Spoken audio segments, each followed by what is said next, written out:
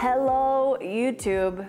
How long has it been? A long time. I don't even know where to start. Like, where do I catch you guys up? Since my last YouTube video, I got pregnant. We almost lost our business. We laid off 50 employees. We laid off maybe 40 and then lost maybe 10. Our business totally almost failed. We've taken on about $1 million of debt saving it. It worked. We made a huge pivot.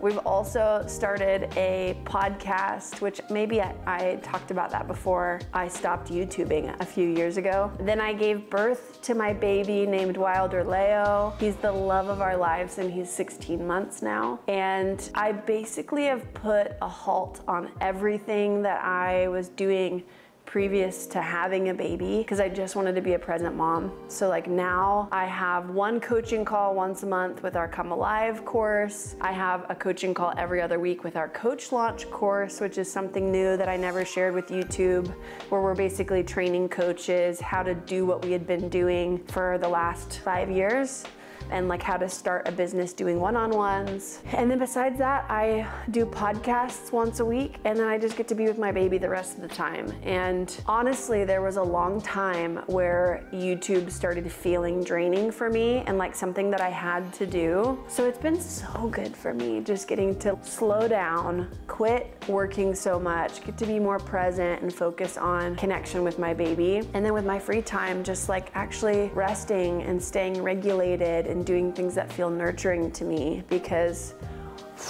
the sleep deprivation, like, how do I even say it? Life has felt so wildly different since having a baby.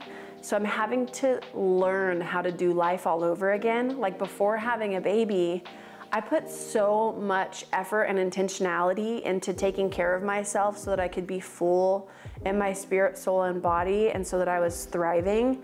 And I feel like I got really good at doing that. And then having a baby, it just like threw all of that through the biggest wrench in the best of ways. And so I'm spending a lot of time like learning and rediscovering how to take care of myself now that I have a baby with me. And now that I am like, it's such a huge heart desire for me to be such a present and available mom. And I don't want to be the hustle mom that tries to do it all and works full time and is with my baby and takes care of my house and is working out every day and taking care of my husband. Like, I don't want to have to do it all. I just don't. I want to do the things that feel life-giving for me. And I'm so thankful that I'm blessed enough to be able to make powerful decisions with what I like want to choose into and what I don't want to choose into. But at the same time, it's hard for me because I have been such a go-getter for so much of my life and am always wanting to like work hard and do a good job and love well and serve well and contribute. And so I have a lot of my own intrinsic pressure that I put on myself to just do more all of the time. And so I'm intentionally coming against that in my life. That's why I haven't done YouTube. It felt like something I needed to do for a long time. And now that I am not taking on things like that, I have had a long period of time to rest and reset. And now I'm like missing, I've got a fuzzy in my nose right now. Now that I am like allowing myself to rest and just say yes to the things that are in my heart to do, I've been feeling like, man, I miss having a space where I can share more of my life and hopefully give and add value to your life if you're watching this, which hopefully you keep watching. Like, I want to bless your life. I want to share the things that have changed my life, that have led to healing and connection. And I want to share mess and pain and vulnerability and honesty and process so that you know that you're not alone in life and in the things that you're walking through. And I know it's so rare to have people be authentic and be really honest and let you see into the mess and the imperfections. Like, I feel like social media is all of these weird glimpses into the pretty parts of people's life. And I like to share the honest and the raw and the real and unpack things in a way where people can grow and learn and glean from it. And so I'm in a space where I want to do that again. And my goal and what I'm hoping for is to release one video a week, whether it's lifestyle and recipes and workouts or a vlog, so you can see into what my daily life looks like and what life with Wilder looks like. I am excited to start creating again. YouTube, I miss you.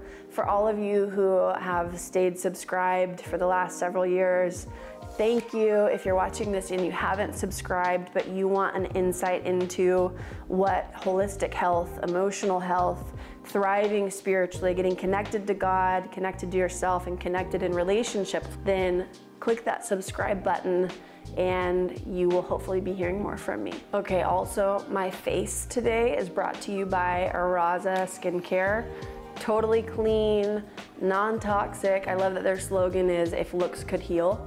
I am loving their products. I don't even normally wear face like foundation or powder. I just normally do a little bit of concealer and bronzer, which I do have on, but I also have their face powder, their blush, and their like after finishing primer on. And it's so beautiful and light, and I've been wearing it for about a week now, and I've even worked out in it. I've gotten in the sauna with it on. I've gone for walks. It's been humid, and my skin has been really clear. I haven't broken out. It just feels like light and nice. So if you want to get some of that, I know a lot of you on Instagram have been asking about my skincare. Araza is what it is. So I'll put that link below and give you my discount code so that you can get you some, as well as my skincare oils that I use every morning and every night. It is my favorite. It's called Granola Mama, and it has totally transformed my skin. I use like a tallow and an aging oil, and I am just in love with Granola Mama. And also, whenever I had Wilder, my postpartum hair loss was insane. I had my hair was like bald, like way back here. And I had all of this just like thin, patchy. I was so sad about it. And I started using Granola Mama's hair and scalp oil. And I kid you not, within a month after I used it, maybe once a week, I had all of these new hairs growing all over my head. And literally for months, they were like sticking up like all over my head. I was so embarrassed about it. And I even have these like big chunks of like hairs that are like, they're long now, so it's not as bad, but like just these big chunks of hair that were like short and fuzzy all over my head. But it made my hair grow back so quickly, and it's all natural. All of her oils are non-toxic, super clean. They smell like herby and delicious, and it's left my hair feeling like so thick and shiny, and also it's growing longer than it ever has before. Like, I feel like for years I was trying to grow my hair out and I couldn't grow it out past like my boobs because it would just break off and get thin. And now I literally, like, I haven't had a trim even in, I wanna say 7 months. So this is my hair unhealthy and like really in need of a trim. And it's just so much thicker and nicer. Like, I stopped wearing extensions, which I wore for years and years, maybe 3 or 4 years straight I wore extensions because my bottom layer of my hair just wouldn't grow and get thick. And so anyways, totally transformed my hair. So for those of you who've been wanting to know what I've done to take care of my hair, to get it long and healthy, and my skin, then I'm gonna put both of those links in the description with my codes for you guys. But besides that, like, my last 16 months with Wilder and with being a mom has been the most beautiful, grounding, healing, sweetest thing I've ever experienced in my life. I am so in love with being a mom, and it's been definitely a whirlwind of learning how to do life again with him and working through, man, I want to be so present and so emotionally available and like responsive to my baby, and I want to create secure attachment and connection. And I've poured so much of myself into that in the last few months I'm like figuring out, okay, I want to do things for myself again besides just like working out and trying to journal here and there. Like, I want to do things that are exciting for me, that give me like a little bit of autonomy, like YouTube. And I've definitely had to work through like a mom shame and a guilt of feeling like, man, right now my baby's with my assistant and I know he wants to be with me, and internally I feel torn. Like I know I'm with him 90% of the time, but like it almost feels wrong to take time away from him, even if I'm doing something for me and to serve others. Like I just so want to give him all of me. And so I'm having to really work through, how do I create boundaries where I'm not pouring all of me out for my baby all of the time, which ends up giving like diminishing results, right? Because I can't constantly give all of me to my baby. I really want to give him like quality and quantity, but like I would rather have quality. And so I'm trying to figure out like, how do I take intentional breaks and go to a coffee shop for an hour and journal and read and sit in silence so that I come home to my baby and have more to give him, and so that I can be with my husband at the end of the night after we put the baby down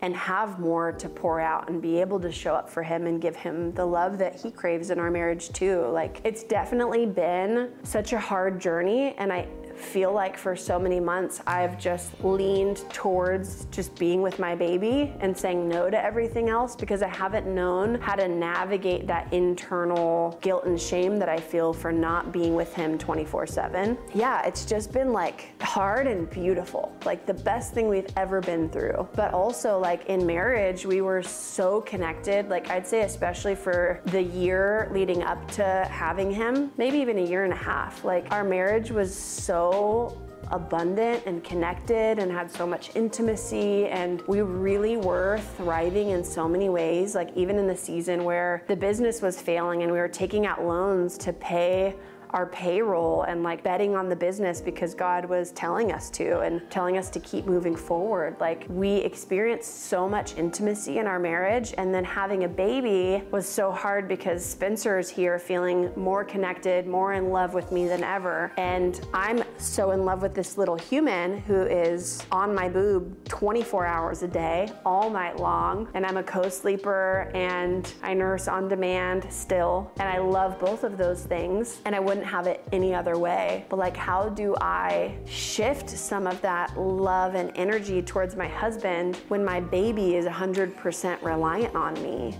And when my baby is also touching me and needing something from me all the time.